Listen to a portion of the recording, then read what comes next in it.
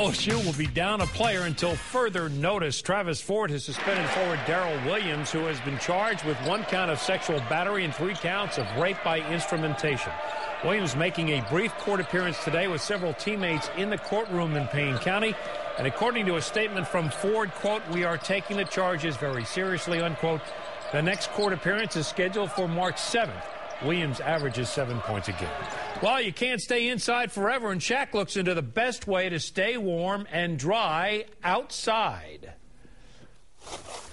You know, a lot of people have been stuck inside for several days. They're ready to get out and get some exercise, whether it be shoveling the driveway, taking the dog for a walk, or maybe even going on a run.